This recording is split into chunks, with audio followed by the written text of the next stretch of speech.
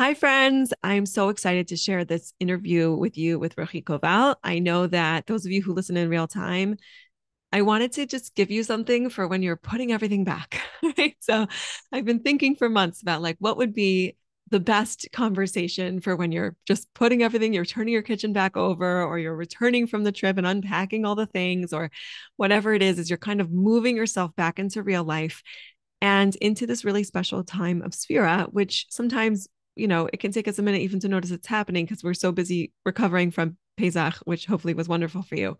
So enjoy this episode with whatever it is that you're getting done in the meantime. And um, and I would love to hear your thoughts. All right, Viva. All right, Ruchi Koval. Now that I know how to say your name, welcome to the podcast.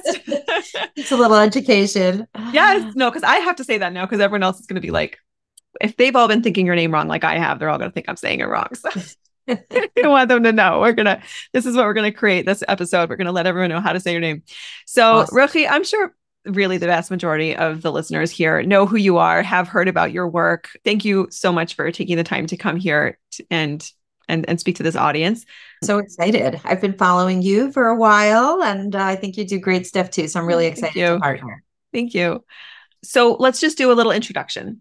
So, Sure. how to Glow community meet Ruchi. Ruchi, you could introduce yourself.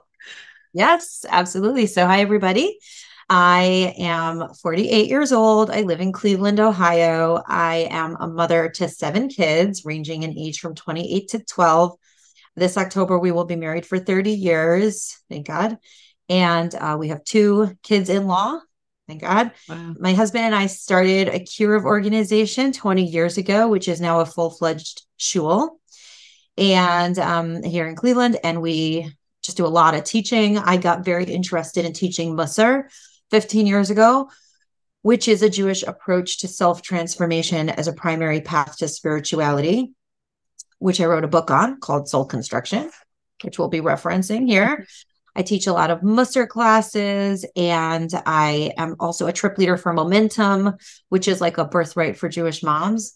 So I'm an educator for Momentum too. And I'm super passionate about Torah, about using Torah wisdom to live your best life, to become the best you, and to really improve and enhance relationships. And the women that I teach are always telling me, they're like, everyone needs to learn Musar, every business person, every politician, everything, and Mm-hmm. I'm really passionate about that studying Musar, about like just taking a good hard look at our character traits can transform everything about our lives for the better.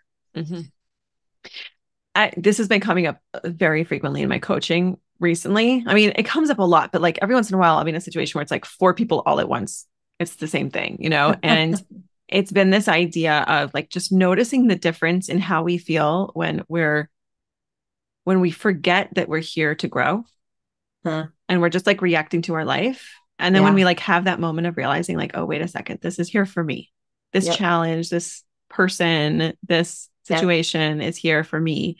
And then we Yep. plug back into that journey of growth. And all of a sudden, we actually want that in our life, Yeah. that thing that we've And been I trying to get rid of. and I think it's interesting that you use the word forget, Mm, because a lot of times, like, I'll be teaching something and somebody will say, wow, that's such a good reminder. It wasn't necessarily that they didn't know it, but we forget it when we're in the heat of a moment and we're feeling really stuck and really scared and really frustrated. And then, like, all the wisdom and all the truths kind of like float away somewhere. And then we need to like bring them back, and mm, this is why it's so helpful, whether it's regular Musar study or regular therapy or listening to podcasts like yours on a regular basis. It just helps us remember the truths that are already somewhere in our heads. Of course, we'll learn new things along the way too, but a lot of it, and I'm speaking for myself as a teacher of Musar, I also have to remember when I'm in the heat of a moment. right, right. So the reason we wanted to do this conversation, with this timing is that Pesach just ended for people who are listening to this podcast episode, on time, which some people are still catching up. They're like, I'm on 53 and I'm going to catch up. But for those who are listening to it as it's coming out, Pesach just ended. We're going into Sefira. And I feel like there's such an incredible potential of this time for us in the year. And at the same time, sometimes we're just kind of like recovering. We're like in such recovery mode that it's like off to the right. Like Sefira has like already been going for a little while before I'll like clue in and be like, oh, right, this thing is happening. There's this kind of opportunity for me right now. So I was hoping that we could like use this as an opportunity to get a little bit more intentional about and realistic. Can we also get realistic? For sure. Yeah, I'm realistically intentional. all about being real Yes. and authentic and just making it super practical. Yeah. So tell us a little bit, like what's Sefira all about, or what is it that you like to teach about Sefira Sandler? Yeah. So the thing with Sefira, it's sort of like Simchas Torah. Like no one ever really knows anything about Simchas Torah because you've been so busy with Rosh Hashanah, Yom Kippur, and Sukkot. Like, by the time Simchas Torah comes around, my kids are like, wait, what is this? What are we doing? There's no time to teach about that. Yeah. So I feel like Sefira, by the time Sefira starts, you've been so consumed with getting ready for Pesach that you don't even have a minute to think about Sefira until like you're like a week or two in, right? And then you've lost a part of it. So the whole thing that Sefira is about, it's about getting our neshamos ready to get the Torah. And so it's a 7-week process. That's how long it took the Jews in the desert. And that's how long it takes us. It's like Pesach was like the engagement of the Jews to B'nai, of the Jews to Hashem. And Shavuos is the wedding. Now, I know a 7-week engagement is very short, but that's the time that they needed to get ready. So the Torah gives us this 7-week program, this 7-week curriculum of how to bring ourselves up to the level that we're ready to receive the Torah. It's actually very interesting that it's all about character traits, right? It's not like week 1, work on kosher, week 2, work on your, observance of Shabbos, and week 3, work on, being honest in your business. It's all about your character. This is why Rabbi Yisrael Salanter felt that working on one's character could be a primary path to spirituality. And I have found this for many, many, many of my students over the years. And my book, after each chapter, there's a testimonial from one of my students who are describing how working on their character has made them feel closer to God and closer to other people. So, we have the first week is kindness, and the second week is boundaries, and the third week is balance, and the fourth week is looking at the big picture, and the fifth week is looking at the short-term goals, and the sixth week is about, eternity and whatever. I'm not saying them all. The seventh week is about the majesty of the human being. But for me, what's so fascinating about these 7 character traits, the Sefiros, as they're called, is this concept of balance. We have kindness on the one hand and boundaries on the other hand. That's week 1 and week 2. Week 3 is called Sefiros, which means harmony. It's about the balance of those 2 character traits. And then we have another round of 3, in the next 3 weeks, but I'll just focus on these 3 for a minute. And I think particularly in marriage, which is, I know, your primary focus. Yeah. This is actually fascinating because so often what happens is that step 1, we're attracted to another person in the ways that they are different from us. I'll give you an example. I'm a very regimented person. I'm very punctual. I'm very type A. I have my lists. I have my schedule. I do things on time. My husband is much more fluid. He's much more spontaneous. And when we first met, I found that so refreshing precisely because it was different from me. So that's step 1 is we often, opposites attract. We often get attracted, right? If someone's very quiet and shy, they might be attracted to someone who's super loud and extroverted. They're like, wow, that's so cool. I'm so not like that. Step 2, and this could happen after you're married for 6 months, a year, 2 years, I don't know, however long, it starts to get on your nerves. Like, why are you so fluid about time? We need to get places on time. There are appointments and there are expectations. And now there's kids who have bedtimes. Right. Exactly. So it was cute when it was just you and me, but now it's a toddler. Right. Exactly. Russell Goldbaum, who is also a marriage educator, talks about this all the time. The very thing that attracted us is the thing that annoys us. Yes. And also step 3, if a person is working on themselves and can evolve to this point, is that it is the blending of the opposites that creates a sum that's greater than its parts. So I have achieved balance when I have integrated what about my spouse is different from me and can help me to become a more balanced person. So the ideal would be that through my spouse, I can learn to be more relaxed. I can learn to sometimes ditch my schedule and be spontaneous, right? And that my spouse can also learn from me how to be regimented when that's what the moment calls for. So when you think about the first 3 weeks, which is kindness, boundaries, balance, usually when you look at a couple, or even, two friends in a friendship, or two siblings, or two people who work together, or whatever that relationship might look like, very often one of them is more of the kindness model, more giving, more chill, more trusting. And the other one is more boundaried. You can even call that extrovert and introvert. It's one way to look at it, right? More guarded, more, you might call it suspicious, more deliberate in who is receiving these parts of me. Mm-hmm. And then it's important to recognize, like, sometimes we get so stuck in, well, you're right and I'm wrong. This is the right way to do it. This is the wrong way to do it. This is the part that I like. This is the part that I don't like. But actually, what these character traits are telling us is there's a time to work on being kind. There's a time to work on having boundaries. But actually, the third week, Sefiros, the balance, that's really the ultimate goal. Right. Each one of these character traits corresponds to one of our avos. So Avraham was kindness. Yitzchak was boundaries. Yaakov was balance. Yaakov was the one who was called Bechir HaAvos, the chosen of all the fathers. Why? Because he pulled the best from Abraham and the best from Yitzchak, and he integrated it into a balanced thing. He knew when to give when he had to give. He knew when to contract when he had to contract. Mm-hmm. So I think it's so important in relationships that when we start chafing against what about the other person is different, we can say, this person was put into my life to help me be more balanced. Now, obviously, that takes humbleness and self-awareness, which are prerequisites to growth. And a certain stability of ego, I think, also to have that, to be able to even get to that humble place. Well, we talk about this idea of make him your guru. That's how we talk about it, right? Like you're given your guru. So you need to learn how to chill out. You're going to get the chill husband, or you need to learn how to, have stronger priorities. He's going to push you there. Like in some way we have that person to learn from in our spouse. And I think also part of the reason why people feel discomfort in a marriage is because they feel like it reveals their weaknesses. But there's nothing to be ashamed of in discovering one's weaknesses. That just shows you where your work is. Isn't it good to know where your work is? It's like, yes. It's like, do you say that again for the neurons in the back that need to hear it? It's like if a plumber tells you, your pipes are rusted and they're really old, and if you don't replace them, something is going to happen. So a part of you is covering your ears and saying, la, la, la, la, I'm not listening. Mm. But really, I would rather know that I have rusted pipes and that I need to do something about it. Okay, but to play devil's advocate, I think we need to flesh this out. I think this could be like the most important conversation we have here. I am not my pipes.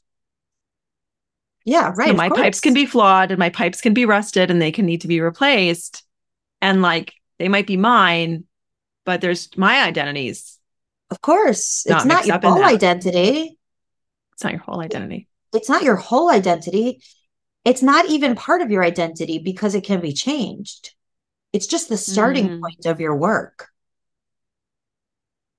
That's your identity is going to be identity is going to be far more forged or revealed rather by how you handle that information than what that information is. Mm-hmm.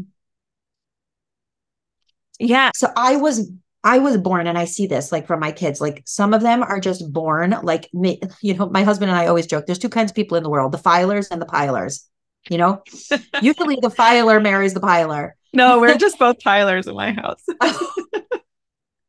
Okay. So then you have to hire a filer. Exactly. But I can see from like when my kids come out of the womb, if they're a filer or a pilot, yes. It's so fascinating. So there's no shame in what am I in my nature. That's how Hashem made me, There's no shame in that.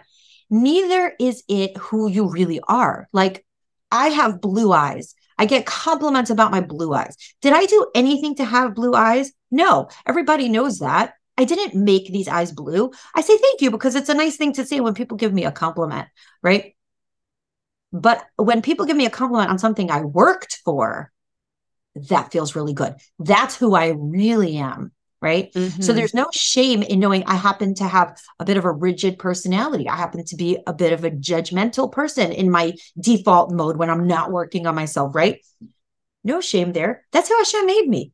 I was born that way. But then the question becomes, what do I do about that? Yeah. Right? That's the starting point of my work. And then if I'm willing to be humble and open and work on it and regret where I've gone wrong and examine it and do better, that means my identity is a growing person. That's really who I am. Mm-hmm.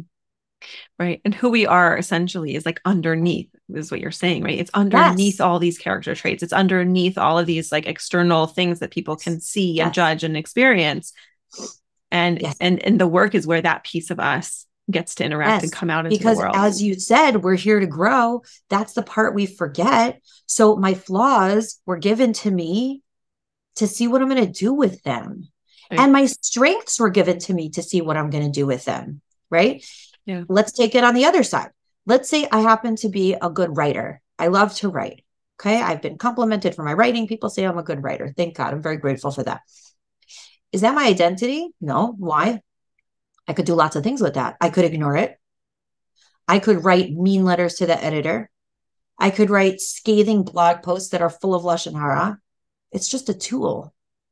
Do Mm, with it what you choose. It's your choices that matter. Your talents are not what you did. mm.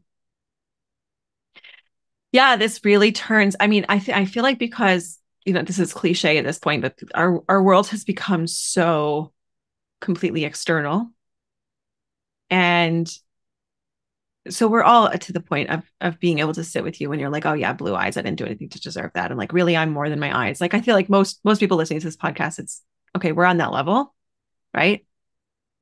But But we it's also it's even forget more it. than that. It's like another layer pull back. It's not just your eyes. It's also your mitos. It's also That's right. your natural tendencies. It's also your Yes. totally. I have my similar one for your writing is like I can be very very good with language. Like I can come up with a phrase that will bring something home. And one of the things I struggled with so much is I would always have the best insult on the tip of my tongue. When Huh. I was a teenager, I could be the one who could like Yeah, drive it home, right? And like just because I'm capable of coming up with the language doesn't mean that I get to use it. that's right. But I like what you're, like just thinking of it that way. Like we're all given that one place where we have that strength, and where we Right. come out is where And how we use it. so, right. So, two things about that. First of all, the mistake that we make as a culture is when we identify people not by their choices, but by the stuff that they had nothing to do with. Like, oh, you're so beautiful, you're so Mm, talented. And we become obsessed with beauty, talent, IQ, when it is far more revealing to see what does a person do with their beauty, talent, and IQ. That's the first point that I want to make. And I really try to do this in my parenting because, Pirkei Avos says, Lafum Tara Agra, according to that effort is the reward, right? What does mm, Hashem want to see from us? How hard are you trying? Hashem doesn't care about the stuff he gave us for free. That's not relevant. Those are just the pieces in the board game. So I really try to praise effort and, grit, like when I'm talking to my kids, instead of praising achievement or talent, because achievement and talent is not what, right? I'm far more interested in praising somebody who used what Hashem gave them for the good. And the second thing that I want to say about the Sefiros, which you sort of touched on before, is that every character trait, everything that you have is inherently neutral. Every character trait that you're born with is inherently neutral. So chesed, for example, the first of the Sefiros, which is kindness, right? Kindness can become radicalized, right? Like we're not supposed to give more than 20% of our money to tzedakah. Why not? If it's a mitzvah to give a little tzedakah, isn't it more of a mitzvah to give a lot of tzedakah? The answer is no. There's such a thing as too much kindness, right? Think about this in terms of ideology. You're right, and you're right, and everybody's right. That's too much kindness, right? So the next week we come along with boundaries. And then, right, that says, no, chesed can be taken to an unhealthy extreme. Every midah can be taken to an unhealthy extreme. So how am I using the character traits that Hashem gave me also means being a person of balance, right? Boundaries can also be taken too far. We are now, the pendulum has swung very far towards self-care. I don't have to make my neighbor meals when they have a baby because self-care. I don't have to have guests for Shabbos because self-care. I don't have to go to Shul Shabbos morning because self-care, right? Keep it off aim. Is good. What? Keep it off aim. Yeah. Now, self-care is good, but self-care can get radicalized. Everything, right? Self-care is basically boundaries. That's what it is. I'm putting a boundary to protect me, good or bad. Good. Can it get radicalized? Yes. It can become a modality of cruelty towards doing good for other people because I'm now always putting myself first. So that's a big part of it too. Like if I have a midah, let's say, like you were saying, you have the gift of gab, which is beautiful. Guess what? Not only it can be used for the good or for the bad, but it can also be taken to an unhealthy extreme, right? I'm also like that. I always have something to say, and I like the way it comes out of my mouth. Sometimes my work is to not say it because I need to make space for other people. Yeah. So even that positive attribute can become unhealthy. So that's part of what the Sefiros are showing us. There's this side and there's this side. Here's the balance. There's this side. There's this side. Here's the balance. Yeah.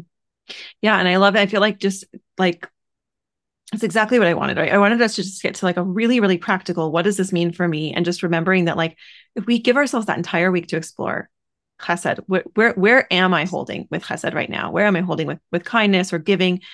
And where might there be some room for me to grow? Knowing that next week I'm going to go into, it's Gevura, right? It's the second week. So go into boundaries or Gevura, however we want to define that. I will be going there, which almost gives me more freedom to explore the chesed piece. Yes. More, right? That week, because next week I'll be able to go here. And then, as you said, then we're in a space where we can integrate. And I think that's amazing. You know what it kind of reminds me of? I don't know if they had this in Israel or if you were in Israel at this time, but for a while there was this fitness craze here. It was a chain of gyms called Curves. Yeah. Okay. So it was this 30-minute cycle and you would spend 2 minutes on each machine. And then they would say, change stations now. And then, I have no idea if there was any science behind this or whatever, but they all closed. So maybe there was a reason for that. But it was like the gym was putting you through this program and taking the decision-making off your head. Like, when people go to the gym, they're like, well, what should I do? Should I go on the elliptical? Should I go on the, treadmill? Should I go on the bike? And then people hire personal trainers to help them because they don't know what to do, what to focus on. So it's like Curves put you, what a lot of people liked about it is that eventually you got your whole body done because you were going on each of these machines. I feel like Sefira is sort of putting you through this 7-week program, a week on this, a week on that, a week on that, so you don't have to stress about what's happening next because it's in the program. It's already, set up for you. And the cool part about it is that, let's say the week that you're spending on chesed, so every day of that week, chesed gets partnered with itself and each of the other traits so that each day of the Sefira, you get this unique combination. So there's chesed combined with chesed, ultimate kindness. On that day, you say yes to every single person who asks you anything. The next day, it's chesed with boundaries. You're more discerning. To you, yes. Not so much. Not right now. Yes to you, right? The third day, it's going to be chesed with balance. Sometimes yes, yes. Sometimes yes, no, right? The fourth day, it's going to be long-term chesed, netzach, eternity. A chesed that's going to have long-term ramifications. The next one is short-term chesed. Chesed that's only relevant today, tomorrow, nobody's going to remember that I ever did it. Right. The third one is going to be yesod. Chesed should be yesod, foundation. That's like about sexual boundaries and keeping that energy, in its right boundaries. So doing chesed with that, whatever that means in each particular person's life. And finally, the last day will be chesed shebe malchus, which means chesed in a way that enhances my majesty as a daughter of Hashem. What kind of chesed could I do? There's actually a beautiful book by Rabbi Yaakov Haber. It's called Sefiros. I was just going to say this. Are you kidding? Yeah. No, not at all. On my shelf right over there. He makes it super duper practical. A lot of what I learned about Sefira comes from that book. And he gives like a little assignment every day. Yes. For how to make this combination real. So it's not just that every week you're working on this midah, but you're learning how to apply it in each of its iterations. Oh, okay. Wait, we still have a little bit of time because there's so many things going through my head that I want to talk to you about. So from here, I want to talk about, and then I have to circle back to discussing with you something that you said on when you were on the DMC podcast recently. Sure. So brilliant. But I want to start with, and I want to, if you could give us a little bit more about your book in this conversation, but I'd love to explain how, because I think everyone listening to this podcast is into self-development. Mm-hmm. What you're bringing in more explicitly than what we talk about, I think, normally is self-development as a path to spirituality. Mm-hmm. Spell it out for me. Could you? Okay. Like, why? Absolutely. So the thing about Musser, which is self-development as a path to spirituality, is this. The main point of it is transformation, to make yourself a better person. However, it's not possible to work on yourself and not have it spill over onto all your relationships. So it's really about yourself, but it will by definition impact everyone else. I'll give you an example of something I heard a long time ago. What is the difference between mitos and manners? Right? Manners, you're polite, you're nice, you give other people compliments, you say please and thank you. Isn't that the same thing as having good mitos? The answer is no. Manners are skin deep and are relevant only when other people are around. Right? If somebody else is around, I'm not going to pick up a piece of chicken and eat it with my bare fingers. That's not polite.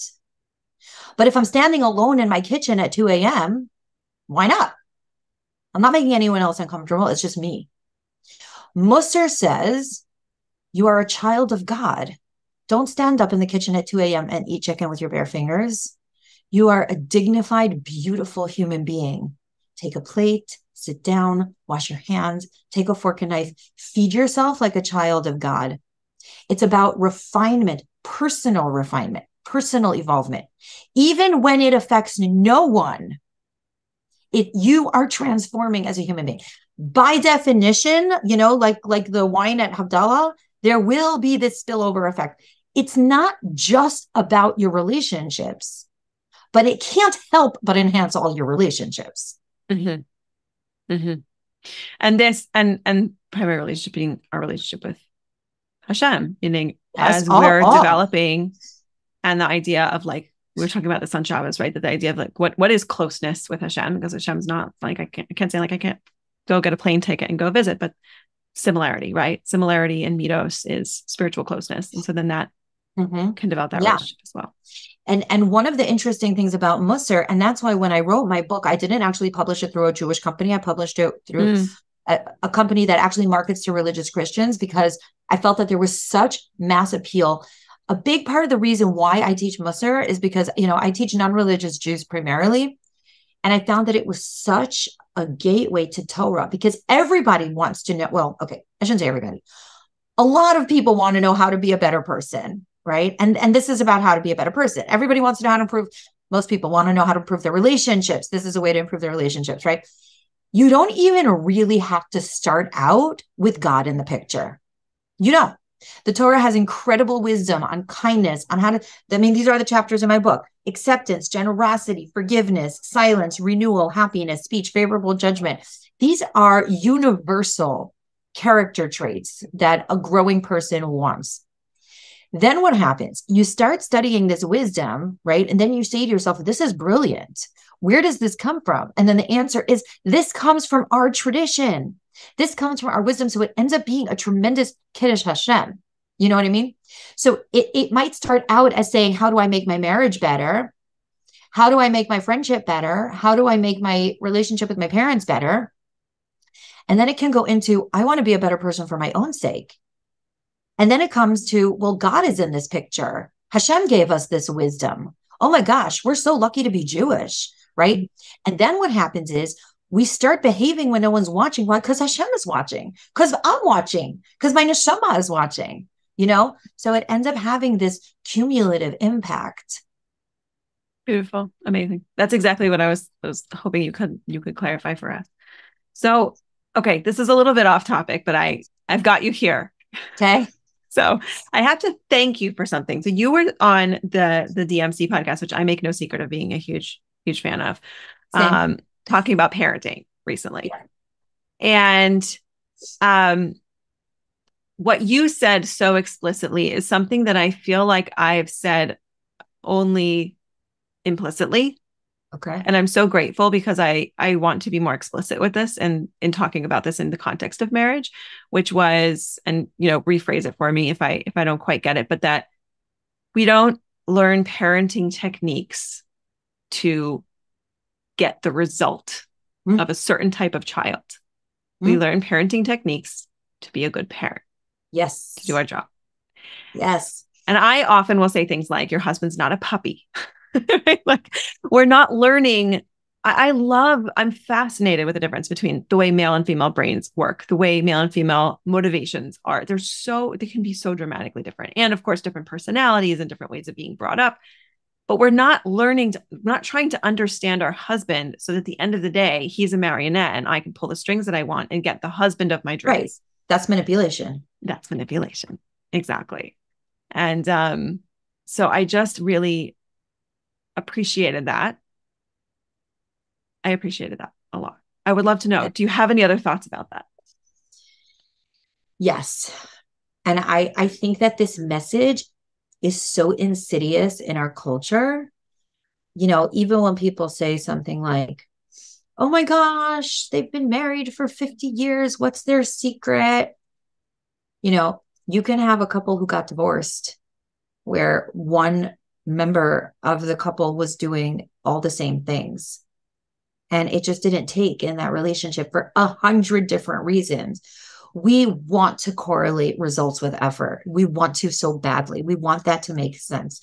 We want it to be true academically. We want it to be true economically. We want it to be true spiritually. We want it to be true in our families. Our health. Yeah, but that's just not true. You can have two people who eat exactly the same, and one of them is going to have cholesterol issues and one is not. You can have two people who raise their kids exactly the same, and one kid turns out, having really a lot of struggles and one does not. We want it. We want it to be true because we want to be in control. And we want someone to hand us the recipe and say, do this and this will happen. And I find that a lot of marriage education also falls into this trap. Yeah. I don't know where you stand on the whole Laura Doyle situation, but I feel like books like that really make it very recipe oriented. Do this and then you'll get that.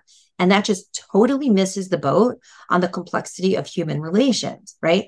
But taking it from a Jewish perspective, and this is what I was saying about Musar being primarily about self-transformation, right? You should do those things because they're the right thing to do, not because results are guaranteed, right?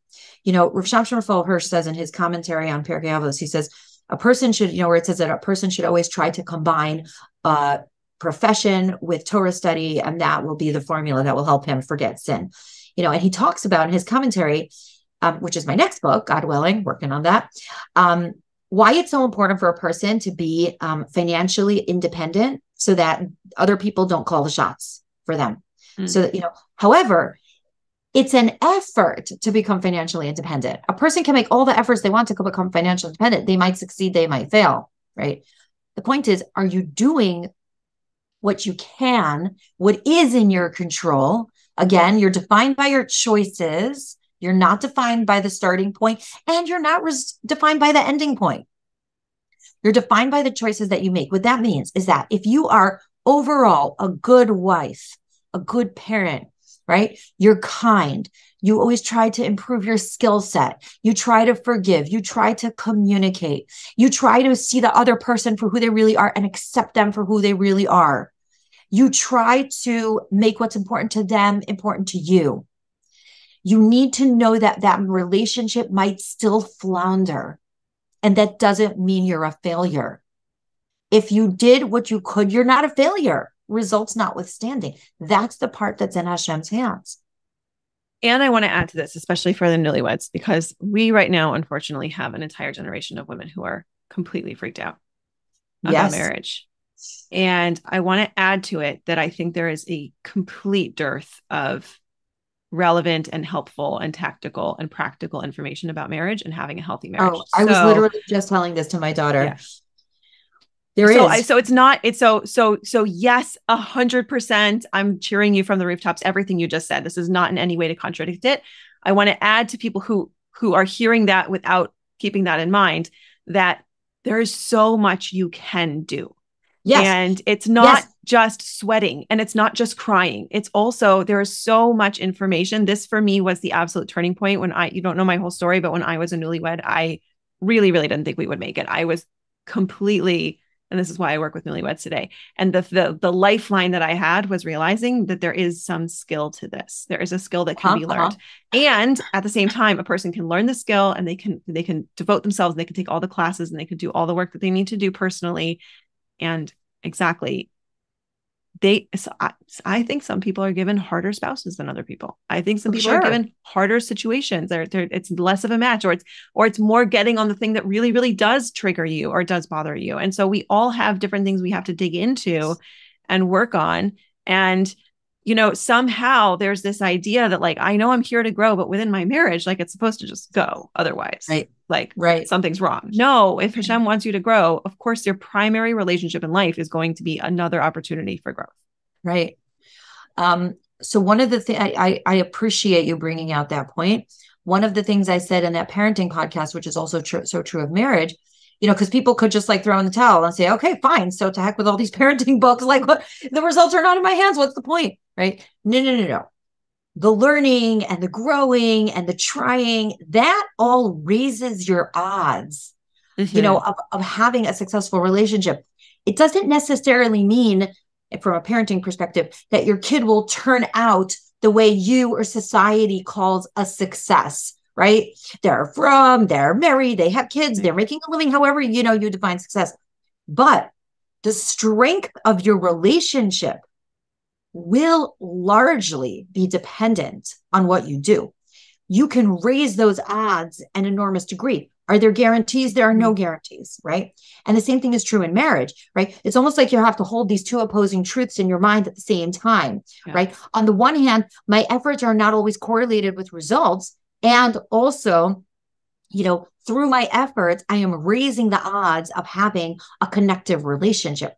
But I have to let go of what results look like. If I think, well, I'll do this, and then my husband will be really doting, and he'll buy me the presents I want for Yentif, and he'll clean up his hat and jacket off the table, and he'll, do his own laundry. I don't know, whatever you think is like, wow, when you see other people's husbands and you're like, wow, okay, if I do that, then my husband will do that. That's bartering. That's manipulative, right? Yeah. But can you raise the odds to have a connective relationship if you're truly willing to be accepting and generous and forgiving? Absolutely. Yeah. And really what it comes back to, I think, and you're getting to this, which is, am I looking at this person through the lens of what I want them to be, what I think they should be? And therefore I'm completely blocking my ability to appreciate and connect to that person. I cannot be in a relationship with a person if they're being evaluated according to some other standard that I've come up with or have been fed, right? And just sort of imbibed. But what I can do is I can compare the relationship to what it is when it comes to my work. Right. This is the relationship with my child. This is what it probably will be 5 years from now if I continue on this path. If I do this work, I can make that comparison. And I think that can be very motivating. I can take the relationship, the marriage that I have now, and say, if I want to move this forward, but as soon as I get into the picture of this is what it needs to look like for me to check that box and say that it's right, it's what I need, that's when we get stuck. Yeah. And I think the problem is too, that a lot of, like, when you're saying there's such a dearth of marriage education, and by the way, just to give you a job, you should totally write a book. But everyone needs to join my membership when they get married. This is what we're doing. We're educating, but you're right. The book is coming. It's a show. So I think that so much of, even like Laura Doyle, not to pick on her, but I just looked at her book, and the subtitle is A Practical Guide to Finding Intimacy, Passion, and Peace with a Man. It's still transactional. Do this, you'll get that, right? And a lot of secular or non-Jewish marriage books will, or even self-improvement books, will be like, do this to get that. Yeah. Do this to find love. Do this to have resilient kids. Do this to have that. That's not Jewish. It's not about getting a result. It's about you becoming an amazing human being.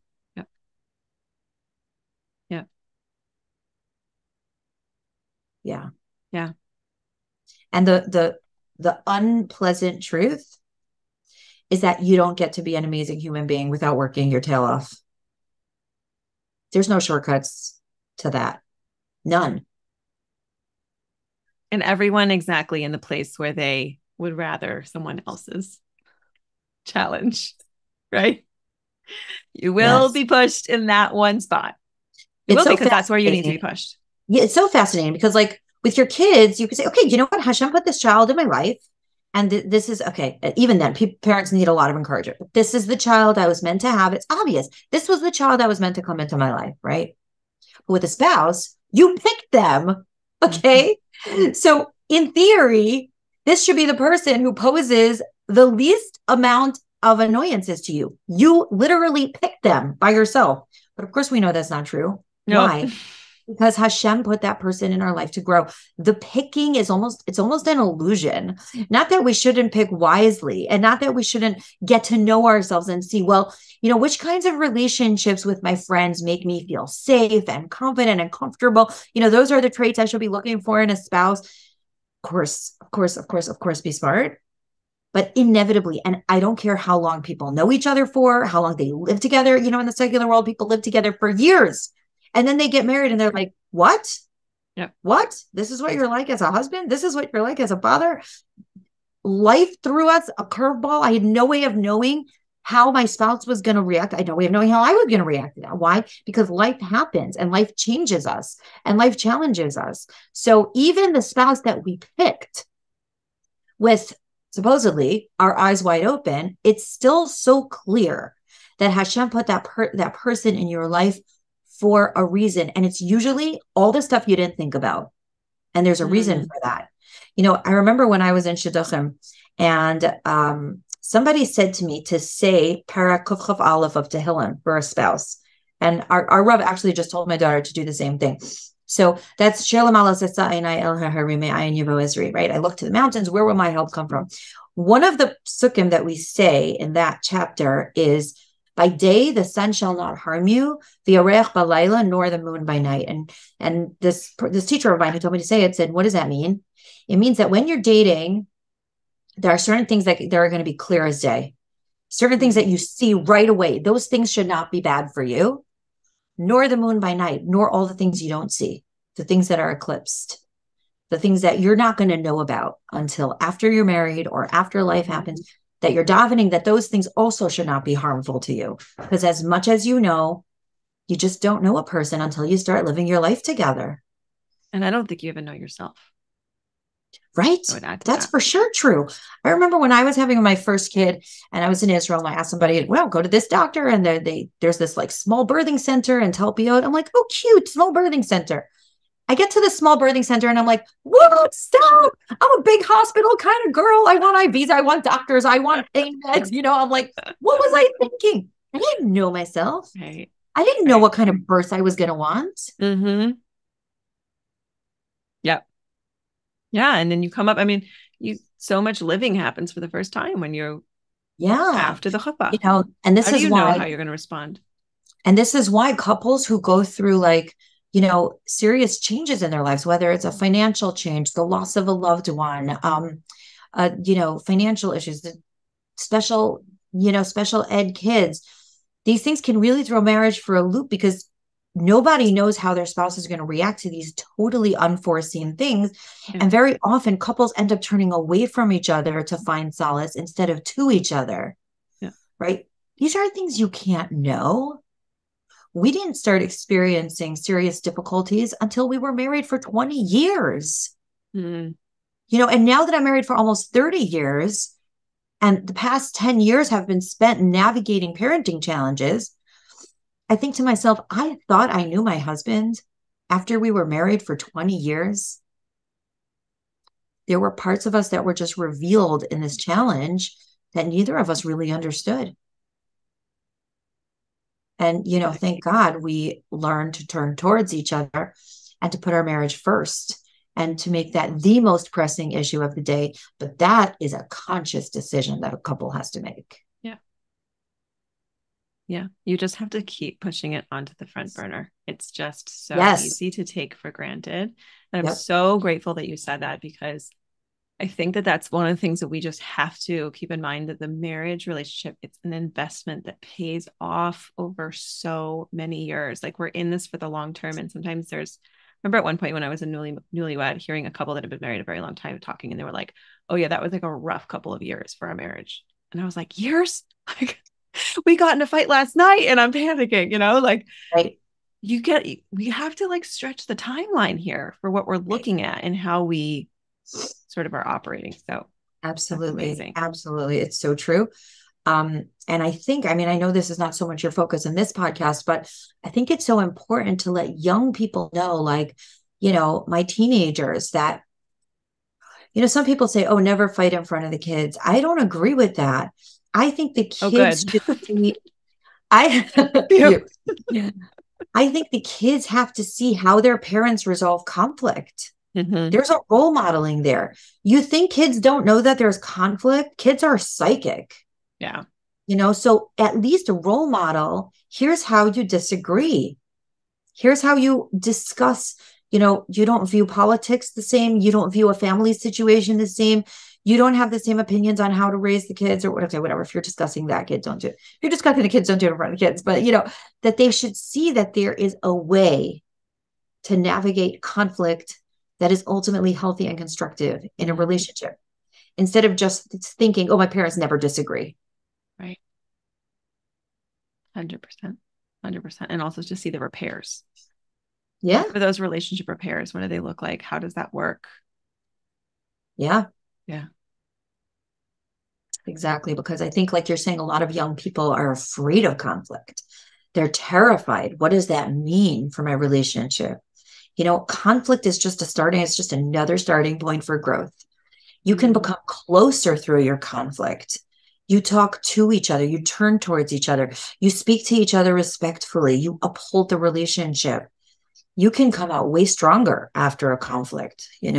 These past 10 years that we've been navigating so many parenting challenges, there is no question that we have become so much closer for having navigated these issues. Does that mean that there weren't rough moments? Of course not. There's so many things that challenge a marriage, but if you play your cards right, if you really put in that effort, and especially if both spouses are putting in that effort, the relationship can be 1,000 times stronger after. Yeah. This was like so perfect. Thank you so much. I didn't know that we would get to all of the things, and I feel like we got to all the things, and now I have a new book on my book list. I'm really, really looking forward to. Well, I have to decide if I'm going to read it or listen to it, because now it's like an audiobook version. This is very exciting. I'll make sure to be linking that in the show notes, along with your Instagram account, because I know you provide a lot of great content over there. And the Sefiros book that we mentioned, the DMC podcast.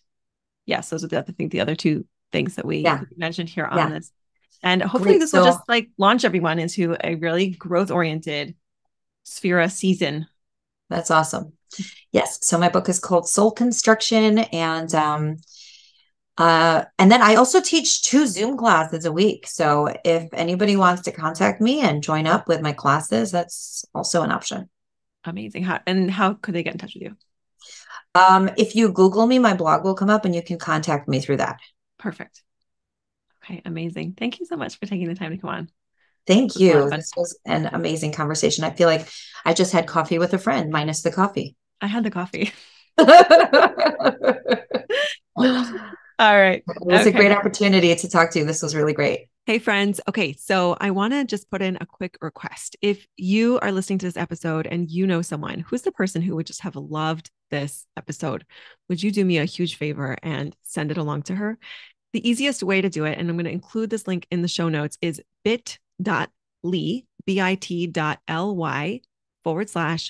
podcast. That's going to send her a link where she can access it based on whatever podcast player she has. So that's the easiest way to share the podcast. I would love to just get it out to more people. If you don't have anyone in your mind, or you want to do 2 nice things for me, that's my afikomen present. I'd love to get a review from you if you haven't done it yet on the podcast. It, again, is another way for people to discover this podcast. It's a huge, huge help. And of course, I love reading the reviews. So thank you so much, and enjoy your Sefira and self-growth.